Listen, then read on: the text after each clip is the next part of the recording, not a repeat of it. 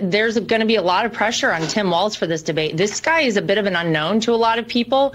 It would appear that they are using the same basement strategy that obviously they have used for Kamala Harris, that they used for Joe Biden, for Tim Walz. People really haven't gotten to know him that much. He hasn't done a ton of media.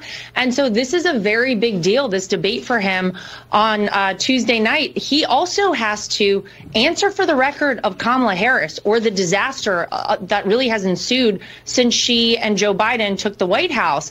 That is going to be pretty tough for him. On the other side, you have J.D. Vance, who obviously has a running mate with a great record in Donald Trump. So despite the fact that you're probably right, it probably will be a 3-against-1 debate, as we all expect. I actually think that there's going to be a lot of weight and a lot of pressure on Tim Walz to really show up and perform. And I'm just going to say good luck to him, because I don't know how you answer for all the disasters that have been caused by Kamala Harris and Joe Biden.